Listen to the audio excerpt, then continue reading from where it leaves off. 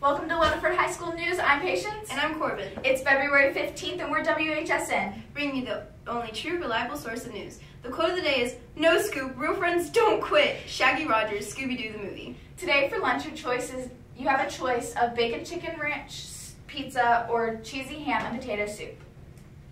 Today is National Singles Awareness Day. Singles Awareness Day reminds us that there's nothing wrong with being single. In fact, the day after Valentine's Day points out all the ways that singledom benefits our communities and more. There are several benefits to being unattached. Singles can come and go as they please with no regard to a partner's schedule, wants, or needs. Career opportunity? A single doesn't need to consult a spouse before accepting an offer. It also is easier for a single to keep up healthy habits. There isn't anyone to sabotage their efforts to work out and eat healthily.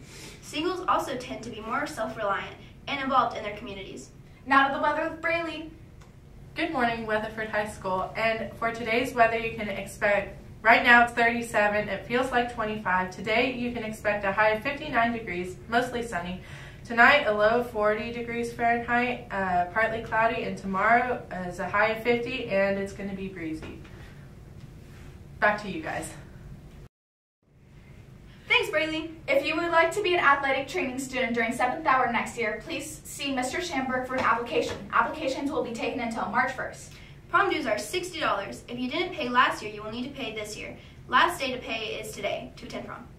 If you're taking an underclassmen or out-of-town date, payments and paperwork will need to be done by March 13th.